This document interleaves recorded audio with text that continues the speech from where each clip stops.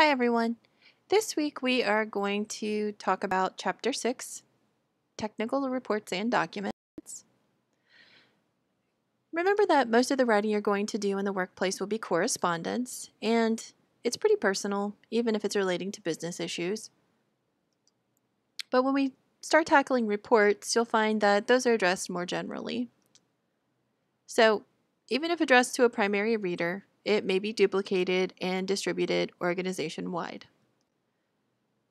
So what we're going to look at report structure and types of reports. So reports on completed tasks, reports on current tasks, reports on future tasks, specifications. So these are to documents technical or performance standards, and lab reports. So remember, there is a structure to reports, and you want to look at it with this kind of structure. So we look at summary, context, details, and next step.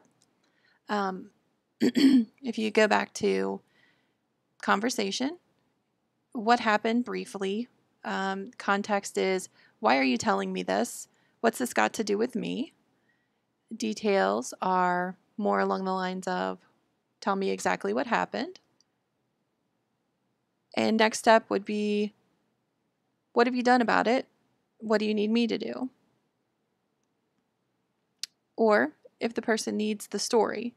So the story would be, if it's a summary, the condensed version of events. The context would be how the document came to be written and provides the context.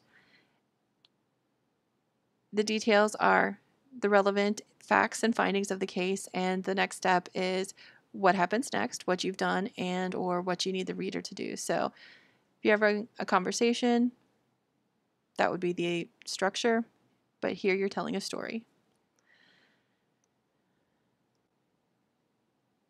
So if you are doing an inspection or an assessment report, here is the structure of that report. And I do want to remind you that typically it's best to save the summary as the last thing that you write. That might seem counterintuitive since it's the first piece of the report in the structure. However, it's often easier if you can do the rest of the report and then summarize, simply because it's easier to summarize once you already know what you've said in the report. So if you think about that, it makes more sense that way, but to just hear it, it doesn't. So first thing you want to do as far as context goes is explain, what did you inspect? So state your purpose and what authority you had. And how does the inspection fit into the larger context of our business or project? You want to make sure that you indicate your project number, client's name, location, date, time, duration, other people involved, and any other relevant establishing detail. What was your overall initial impression? Did you find any deficiencies? And then the next step. Does the inspected object or project pass inspection? What kind of follow-up is required? Then go back to your summary. What did you inspect and for what purpose? So once you have all the other information, then it's going to be easier to write that summary and say, here in summation is what I found, and give that brief overview once you've got everything else in place.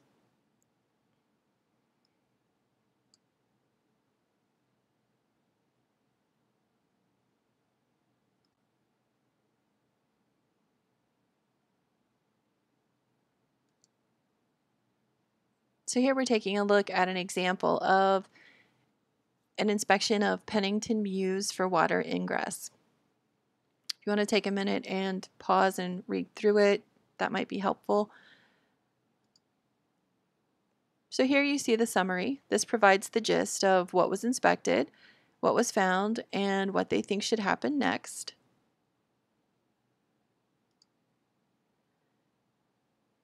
Then there are 2 paragraphs of context, so how the report came to be written, And keep in mind too, if it's appropriate to have 2 paragraphs, go ahead and make it 2 paragraphs. Just because it says a paragraph doesn't mean if structurally it needs to be 2, you have to only stick to 1. So use your editing skills for that. Next, we have that general overview, or the impression of the object being inspected to help make sense of the inspection process and findings. Then the methodology, and that creates credibility for the results. So here they're going to spell out, hey, here's what we did. Here's how we got to where we were. So during the inspection, here's how we got the results that we got. And then lists and tables make the deficiencies easy to find and follow up on.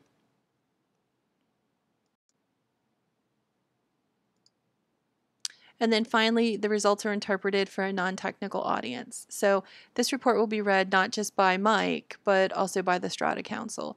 So keep in mind too, perhaps not everybody who gets a hold of this information is going to be a highly technically skilled person. So at some point, you have to make sure that the information comes across in a way that everybody can understand. So I might be part of City Council. This might be something that I need to understand, and I might be interested in your results, but I may not understand everything that you've got there. So at the end of the day, I might just need to know, hey, what is your ultimate recommendation? And here you're saying, I recommend the Strata Council of Pennington Mews conduct a more thorough investigation of the extent of fungal growth within the structure and the structural damage that may already have taken place. It's quite clear the remediation work will be required. So clearly more work needs to be done to understand the full extent of the damage. And if that's all I need to know, then that's all I need to know. That's fine. So here's our example.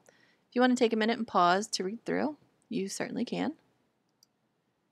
But in the beginning here we have our summary. So this explains what happens next to get the job done. Here's the context as to where, when, why, and with whom, the scope of the work, filing and billing information, and so on, so that it's clear what all went on. So if anybody questions why the trip occurred, we can pull this and say, here's what's happened. And the work done. This is chronological. It's easy to follow. So here was the issue. Here's exactly what happened day by day. The first paragraph answers the question, what did you get done according to plan?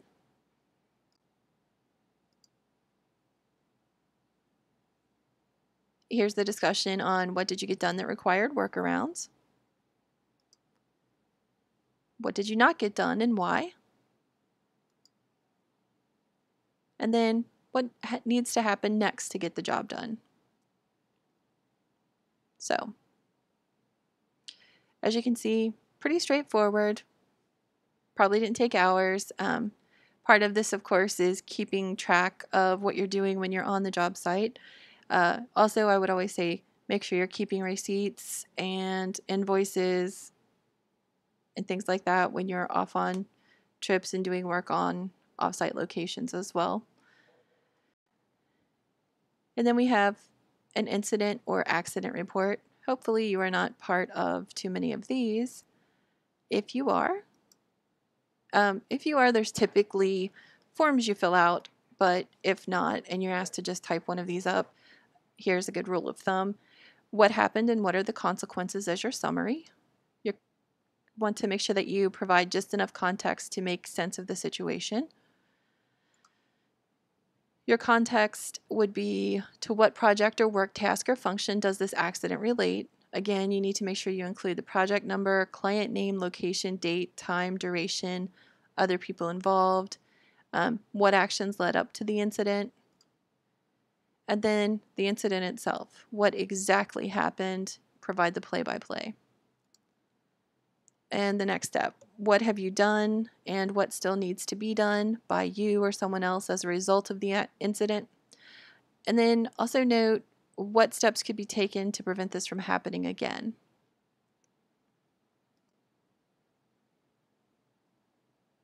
Here we have an example. This is a report on damage to work truck 17.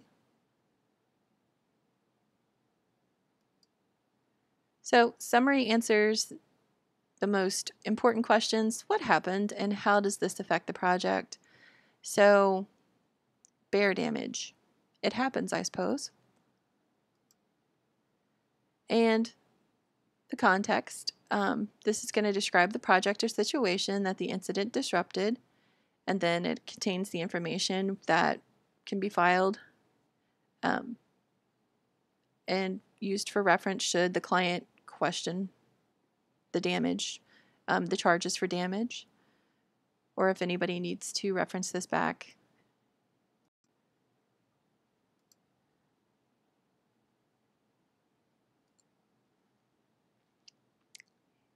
Next, we have the incident section that tells the story of what happened and why. And again, it's chronological. If you note, there's not a lot of opinion. The person tries to stick to things pretty factually.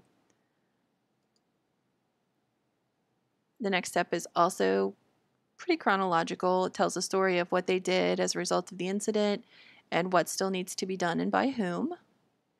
And then in the end, it just basically says, please let me know what you decide, and then lists the attachments and includes anything relevant that the person may need to make the quickest and easiest decision possible, but also to include with that report so that for future reference, should anybody have any questions, there's pictures of the damage, there's the off-road rentals invoice, and then a map to show precisely where the damage took place, so that if anybody's questioning it, you can pull up the Google map and see that this took place in the middle of a forest, not in the middle of like an urban area where there's not likely to have been a grizzly bear.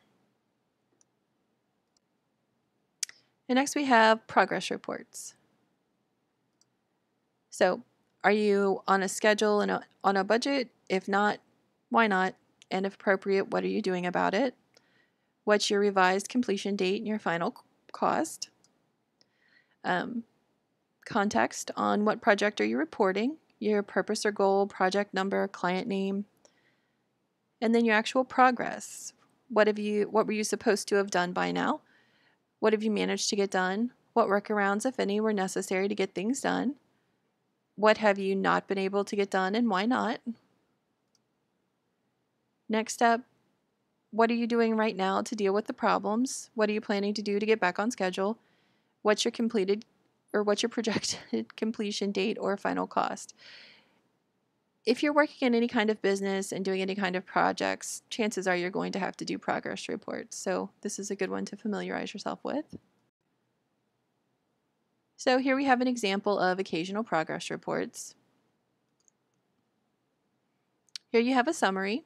It notes that we are behind schedule, but will complete the overall project in time. Here you have the context that identifies the project and gives an idea of where they should be at this point. Progress, what have you gotten done so far? And then what has not been done? You don't have to state the obvious as long as the information is clear. The why not doesn't need to be explained, however.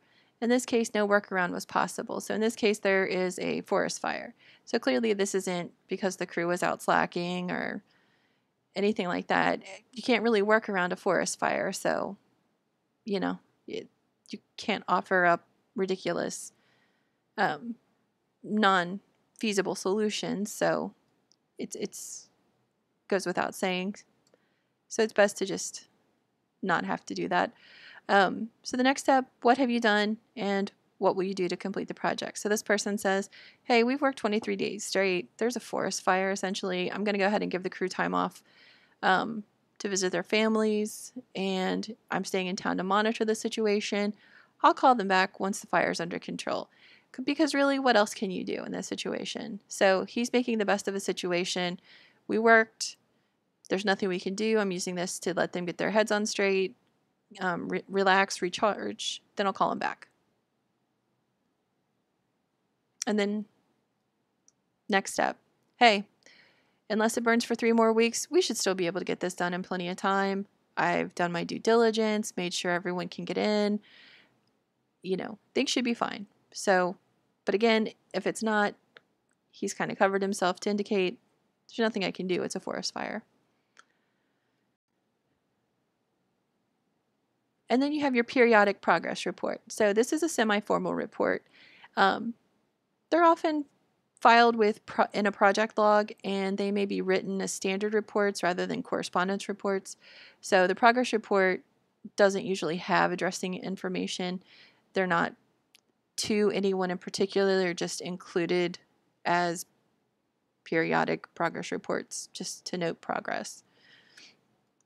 So when you're writing these, your summary will answer the most important questions in about a tenth of the length of the rest of the report. Your context, you don't really need that. It's a report in a series that's filed together. So the context would be identical in each report. And then progress. On complex projects, each subsection is written as a separate project report. And then each mini progress report answers all the usual questions. So it would note what was done, what required workarounds, what didn't get done and why, and what have you done or what are you going to get done about problems. And then in periodic progress reports, the next step section has a dual focus. One is on how to catch up on the work for the current reporting period, and the other is a projection for the project as a whole. And the report's not addressed to anyone in particular, so it wasn't written as a memo or letter report, but someone does have to take responsibility for it, so there is a signature block. So at the end of the day, somebody has to be responsible for having written this progress report.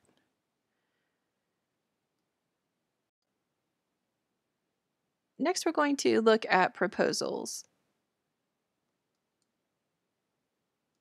And proposals are pretty important documents. The only way for companies and organizations to obtain contracts, research funding, project approvals, and so on are to submit proposals. They can come in different sizes, but quite often tend to be formal reports, and we'll get to those in the next chapter. Our types of proposals: internal proposal, and this is where the reader's already aware of your abilities and background, so it's not necessary to restate those. The reader may also be aware of the problem being solved by the proposal. It typically isn't as much writing. It's usually like in a memo format. And then there are external proposals. For these, those are written for an outside organization. The reader doesn't necessarily know you or your abilities, and you will have to prove that you understand the problem being solved. They have much longer introductions. It requires a more thorough description of the problem and quite likely a description of your qualifications and background. So you really have to prove yourself. The other type of proposals, solicited proposal, personal request, or RFP. If you see that, it's a request for proposals. The problem will generally have been described by the recipient asking for a solution. Often the recipient will have described the parameters for an appropriate solution. And you don't have to spend as much time describing the problem since they've already stated what it is. Your solution will still have to be described thoroughly, though, to prove that you can meet the requirements. And an unsolicited proposal. So with this, the recipient has not asked for a proposal. They may not even be aware that there is a problem. You will have to convince the recipient that you understand the needs of their organization. You will have to describe their problem thoroughly. You will have to describe your proposed solution thoroughly and convince them that it is achievable. So, how do you organize one of these? The following schematic is for the most complex and demanding type of proposal. And that would, of course, be the unsolicited and external proposal. So, you're making a proposal to someone who is not aware of your presence and for a problem they did not know even existed. And I'll show you these sections, but keep in mind that sometimes circumstances will be different and you may not need all of the sections. So, summary, introduction, proposal, your solution, alternative solutions, schedule, cost, qualification, references, next step. So your summary. Why is a change necessary and what do you plan to do about it? What are the main benefits that you're promising? Your introduction. This is going to also be context, what we've been calling context. What problem or current situation is the proposal meant to solve or improve? What specifically do you propose to do? Readers won't be convinced by what they don't understand. So here's where that clarity and conciseness comes in that we've been talking about all semester. What other solutions have you considered and why did you dismiss them? Your schedule. How will your changes be implemented and how will this affect our business if I'm reading this? Costs. How much is this going to cost me? How am I going to get that money back over time? What's my return on investment? Qualifications and references. Okay, well, this sounds great, but how can I be sure that you're going to deliver on your promises? How do I know that you're not some fly-by-night scam artist? And the next step, recommend that your reader approve the project. Convince me. So, here we have an example. This is an informal proposal sent through email. The summary provides the most important information in a very condensed form. We have a statement of the problem, and you notice they're using headings. Again, the headings format is great. It draws the eye, makes information easy to quickly identify. Alternative solutions, it comes before the proposed solution, and in this case, because it's already been tried, it's proven to be part of the problem. And here you have your proposed solution.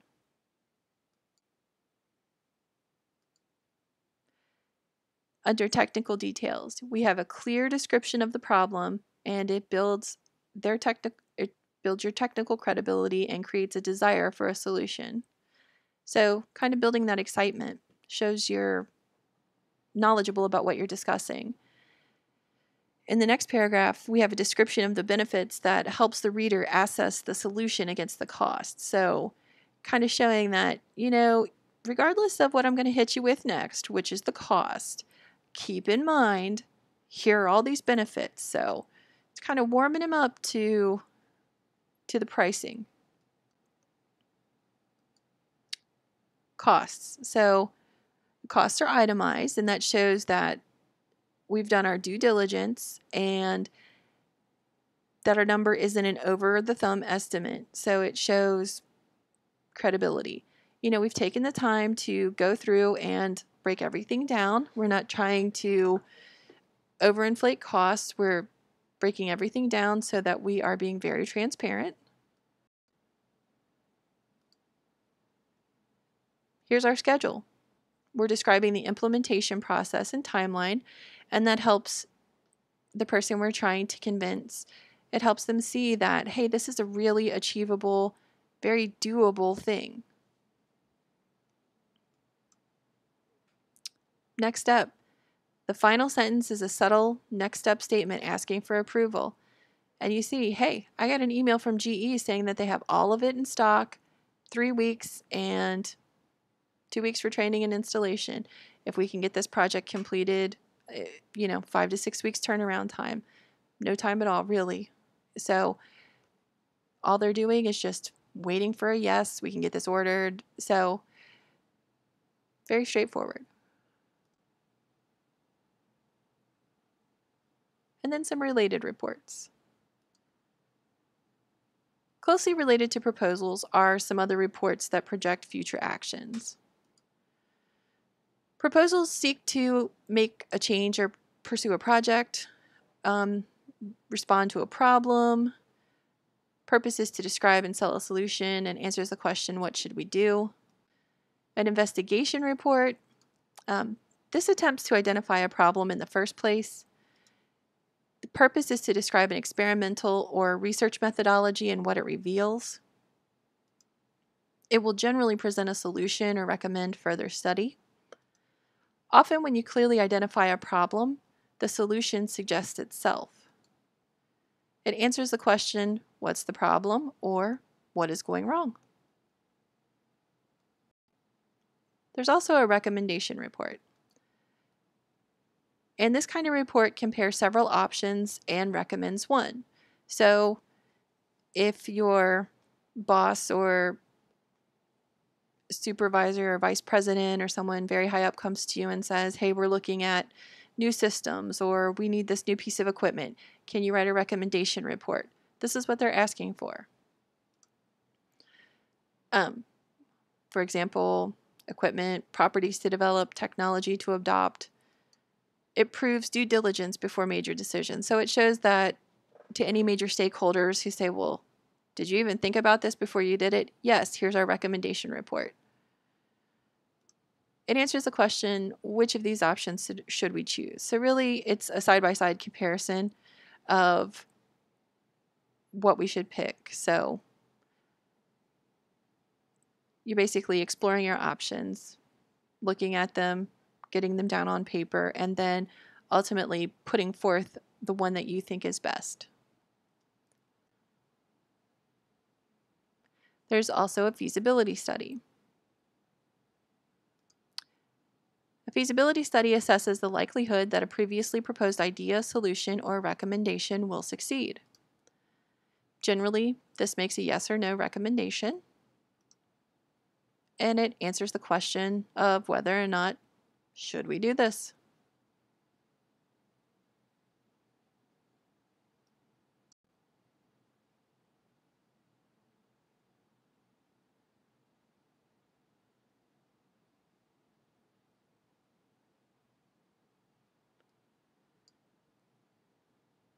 Specifications are something you might encounter depending on your field.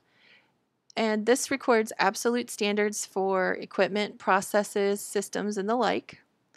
It's used as reference documents for performance or suitability evaluation. Open specifications define performance requirements, what a system should do or be capable of. It allows suppliers to meet those requirements as they see fit. For example, average fleet mileage requirements, also called functional or performance specs. There are closed specifications, and this specify exactly how something should be made or what components must be used. So, for example, for the sake of interoperability, you might specify specific operating software or a connection system. These are also known as restrictive specs.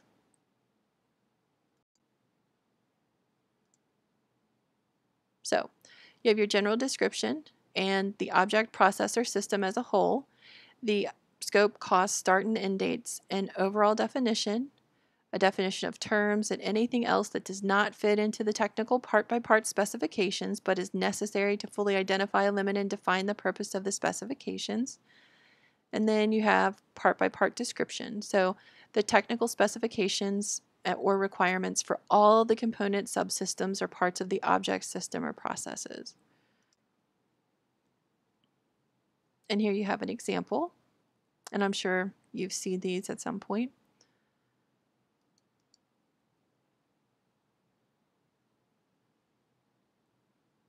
So you have the scope of the specifications to what they apply and the parameters of their use.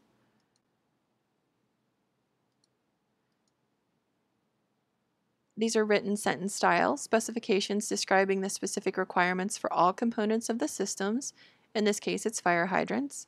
You have numbered sections and subsections for easy reference. The specifications often refer the reader to specifications or details set down in other documents.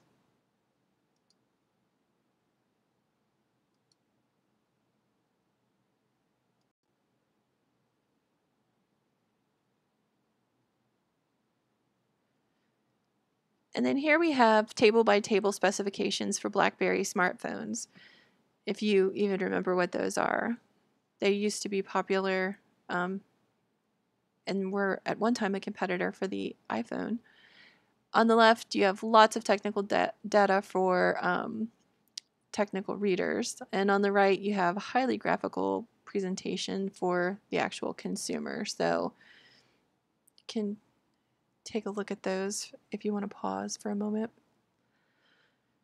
And then finally, we have lab reports.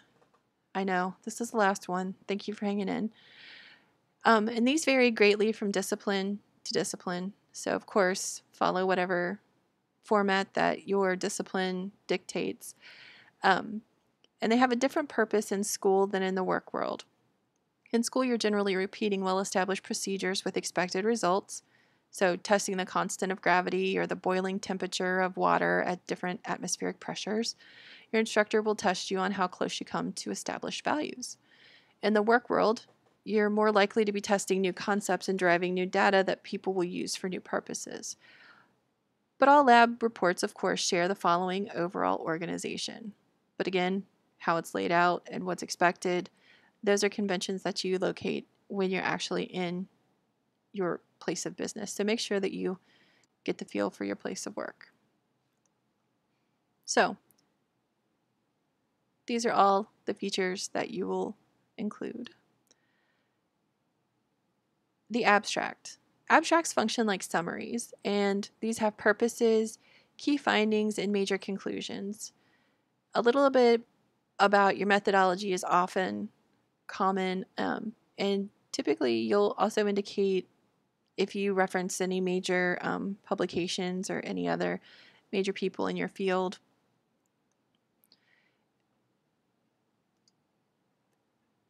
In your introduction, you'll describe the problem you're trying to solve and the hypothesis you're testing. Make sure you provide some background.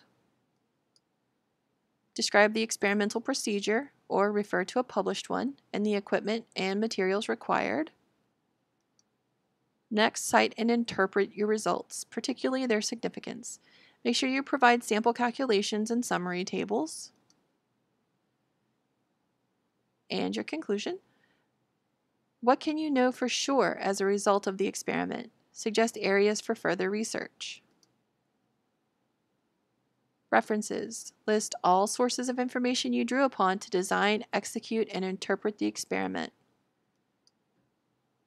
Then your appendices. Provide all the raw data to permit readers to review your results. Short lab reports don't require abstracts unless your instructor disagrees. The introduction introduces the experiment and its significance, ends with a statement of the experiment's intent and scope. Here you have your list of equipment and materials. It's not always necessary, but it helps those who want to repeat your experiment. Here's your clear description. Make sure you write in first person, unless, of course, you're told not to. Here is your full data set. Here are your graphs. And your conclusion, and that indicates the results. You might suggest improvements for future experiments and areas for further research. The discussion section interprets the results for the reader. And there you have it. Thanks for listening. I know that was kind of a long one, covered a lot of ground. And as always, if you have any questions, please let me know. Have a good week.